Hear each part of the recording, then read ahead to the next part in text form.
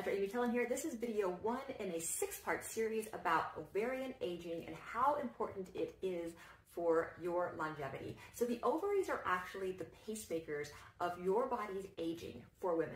The ovaries determine how quickly you age. And what I mean by that is when the ovaries stop working, whether it's because of premature ovarian failure or because of menopause, that changes your hormonal balance to such a degree that you become much more at an increased risk for multiple different medical problems like cardiovascular disease, dementia, osteoporosis, urinary tract problems, as well as psychological problems. That actually is going to increase your all-cause mortality just by not having those hormones on board. So I want to introduce you to the idea that our ovary, which is depicted here by this big pink bin, and the follicles inside, which are depicted by this little egg surrounded by a group of cells, may actually be the keys to decreasing your morbidity and improving long-term longevity in women. And I just want to state that I'm very excited that people are finally starting to research how we might delay ovarian aging as a way to get healthier and live longer. Stay tuned for the next videos about mechanisms and therapeutics. Okay, so this is part 2 of a 6-part series on ovarian aging and how we might improve longevity if we could just delay ovarian aging. So this is the ovary.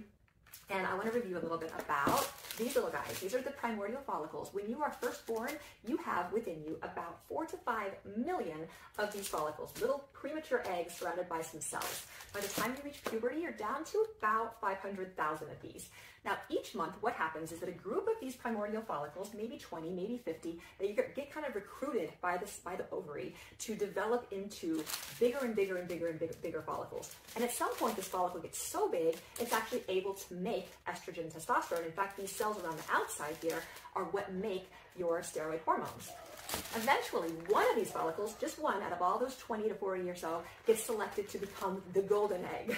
And the golden egg is the one that eventually gets released by your ovary here, and it gets caught by the fallopian tube where it goes down into your uterus, and it waits right there for the sperm to come in. Now, what's left over is this little sac called the corpus luteum, which is going to make progesterone, and this is during that second part of your cycle. So, as a reminder, you have all these primordial follicles. Only one every month gets selected to be the golden egg. What happens to the rest of them? They die off. We'll talk about that more in the next video. All right, this is video number 3 in the series on ovarian aging. Now, we talked about how every month during ovulation, a group of these primordial follicles gets selected to develop into a bigger follicle, and then one of them is chosen to be the golden egg that eventually gets released during ovulation. So over time, you're releasing about 500 of these golden eggs over the course of your lifetime. But what happens to the rest of these follicles? The ones that are either kind of still on the sidelines or the ones that kind of got changed into bigger follicles. Bad news, guys, they die. They just get chosen and then they get dropped. And they get chosen and they get dropped, and they turn into either senescent cells, like zombie cells, or they just die. When you get to a point when you're down to about 1,000 of these follicles, that's when you hit menopause or premature ovarian failure if you're less than age 40. So that's really important because at that point, these follicles are no longer able to make the estrogen, the progesterone, the testosterone, and so you're no longer having cycles, you're no longer ovulating, and you're starting to have some of the signs and symptoms of menopause. So what can we potentially do about it? That's going to be in the next talk. Stay tuned. Hi guys, this is video number 4 in our ovarian aging series. I got a new outfit on, but I have my same ovary. So I went into the fridge today to get some eggs for you guys for this talk, and I realized that I was almost out of eggs. And I thought, oh, well, this is fitting for our talk about premature ovarian failure, which is basically when your ovaries stop working before the age of 40.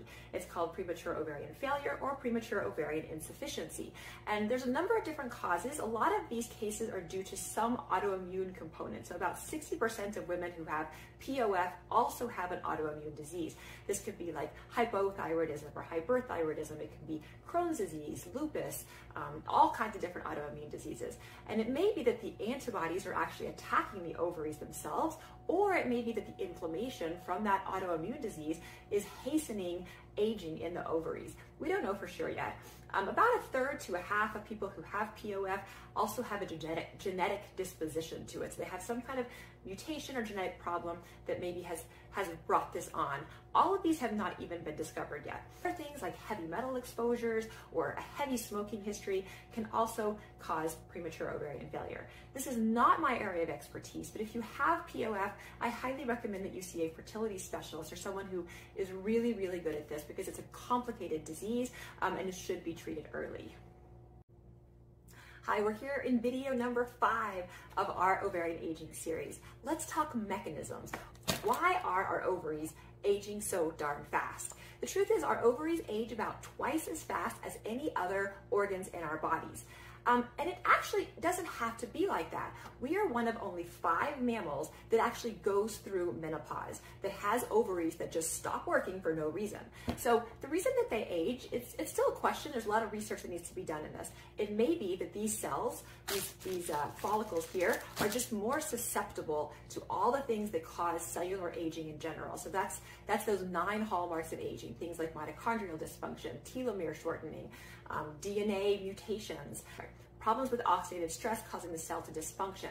Other theories that have been put out there and have been shown in animal models to be at least partially true is that the ovaries start to develop scar tissue or fibrosis. And this has been seen with aging, and it's also been seen with obesity. Some of the other ideas are that maybe there's some kind of mixed up crosstalk between the brain, the hypothalamus in the brain, and the ovaries. All those hormones and neurotransmitters maybe aren't communicating properly, and that's facilitating aging. So lots more to be done about this. We'll talk about therapies next. Okay, we're here with video number 6 in our ovarian aging series. Let's talk therapeutics. So first of all, you have to know that almost all of the work that's been done in this has been done in animal models, which means not humans. So I'm not telling you to go take these things. I am telling you this for information only.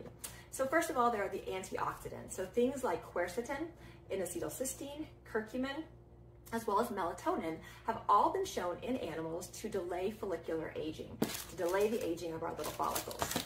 Some of the other categories of drugs are things that improve mitochondrial function. So for instance, CoQ10 as well as NAD precursors like NMN or NR also seem to be able to delay follicular aging in animals. The drugs that are showing the most evidence in animals are rapamycin, which works by inhibiting mTOR, as well as metformin, which is going to increase AMP kinase. And these drugs actually have several studies that support their use in animals to delay follicular aging and potentially to even turn back that clock a little bit once you've already experienced aging.